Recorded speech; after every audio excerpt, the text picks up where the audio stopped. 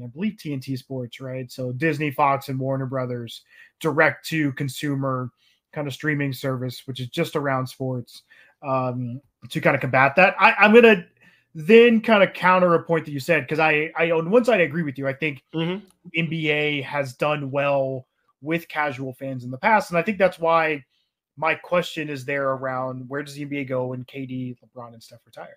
Because a casual fan knows them, they resonate with them.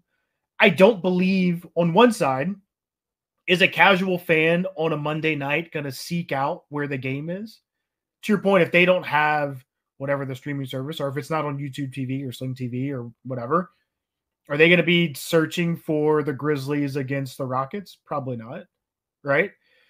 And I think what's about to happen, or what we're going to see the shift is you talked about football there. Football has a one up where, yeah, casual fans can lock in for a day or a couple days, right? Maybe Thursday, Sunday, or Sunday, Monday for fantasy, right?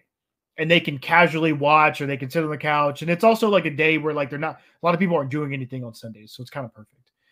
Where the NBA does not have, I think, that aspect where like a casual fan can just for one day, for one day, hey, I can lock into a few games and be able to watch and consume a ton of things. And it's, I can text with friends and all the things, right?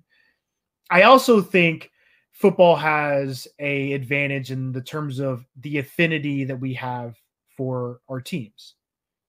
People truly care about their football teams, right?